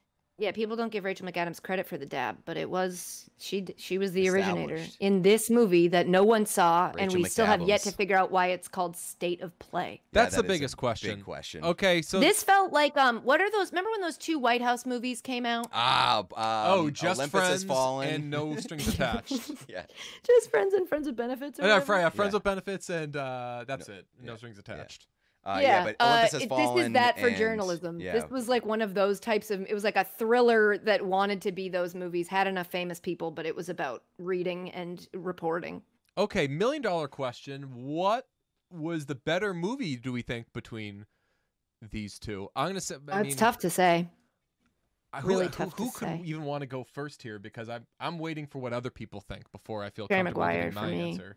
The Jerry- guests Jerry always go Maguire. first. Yeah, go Yeah. first, Katie. Oh, well, I mean, drum roll, please. It was Jerry Maguire. I mean, it was a better movie.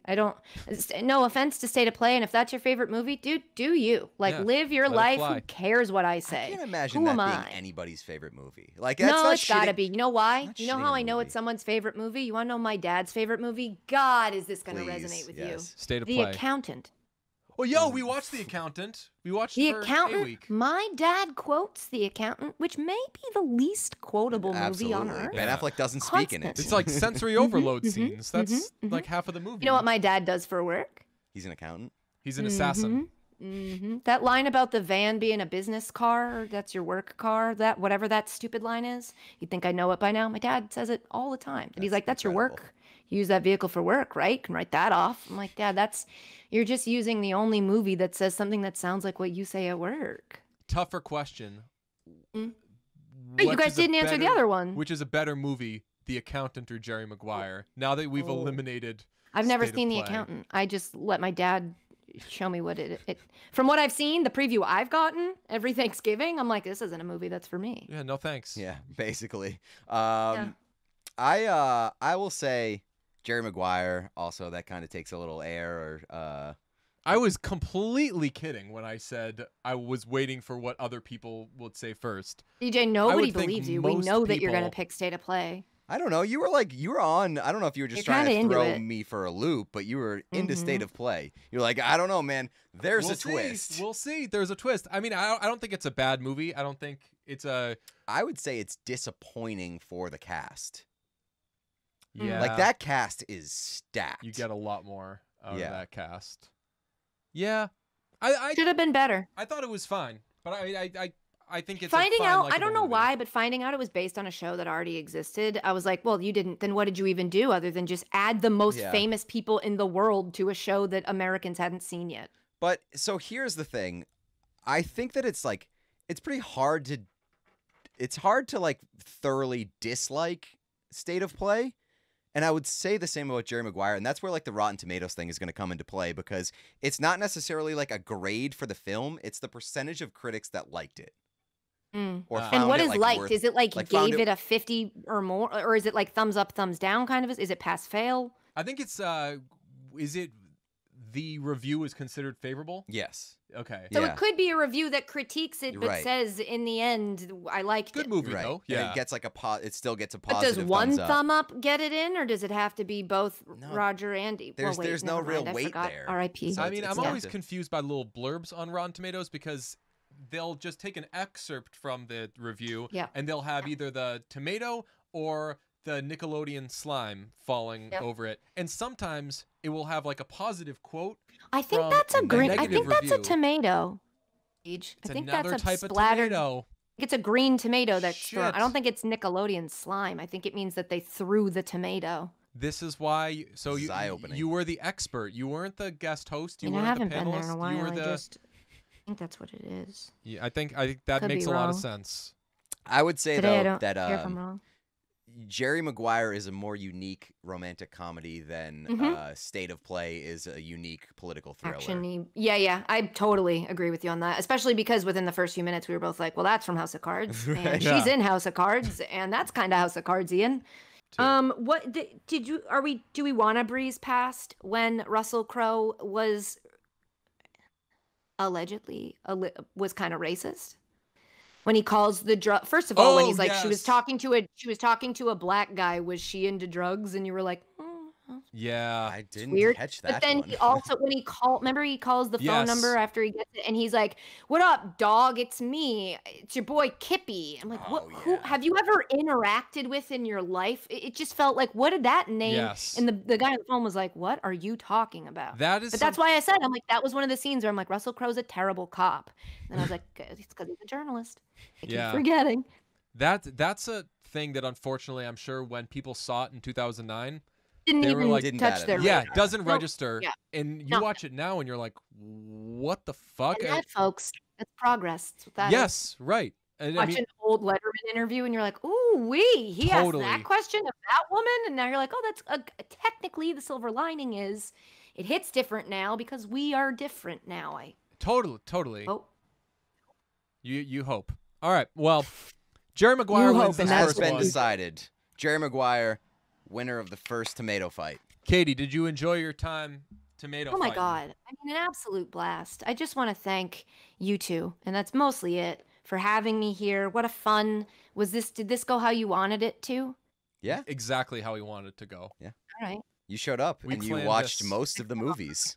I mean, I watched 2 movies and again, I don't mean to keep stressing this point, but pretty busy week for me. Yeah, I couldn't believe you actually did it. I know. And not in like I wouldn't expect Katie to do it kind of thing of like, that's a big ask to say, hey, we're doing a podcast where we watch 2 movies, and then the person says yes, and you have to say, okay, 4 hours to clarify, of research. like you have to watch. You have to watch 2 movies. You may now say anyway. no. Jerry Maguire flew very close to the 2.5-hour mark, long which movie. is absurd. Those were longer than they should have been. I remember Dan and I were watching State of Play, and he was doing that thing where he was about to fall asleep, and he's like, "How much longer in this half an hour?" And I was like, "Yeah, you can go. You can go to bed. I'll finish Dismissed. it out." I feel like the best part of the State of Play conversation was the group recap.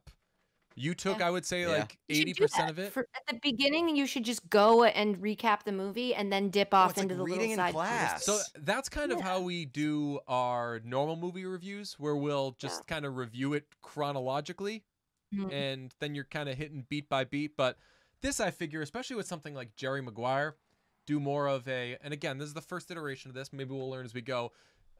Do more of like all right, what are the big things with Jerry Maguire? Because sometimes if you go down in order, you realize like, oh, not all these notes were funny. I wrote them down and I should have checked and only said the funny ones. And this way you're like, oh, I didn't really look at them. I have them, but I just remembered the ones that actually came up. So I don't know. Either way works. I think you two are, I hate to shock you, I think you two are going to be the charm of it. We go. I love that. I think it's all about you two. It's all about personalities, and also this. I mean, just crushing it. Shout out to the one guy yesterday that was like, maybe in your next job you could try a little harder. I was like, not gonna do that. Tell you what, I'm only getting older. Like you think I care now what I look like? No, I got here. Now I get to do the stuff I like. So deal with this. Hell yeah.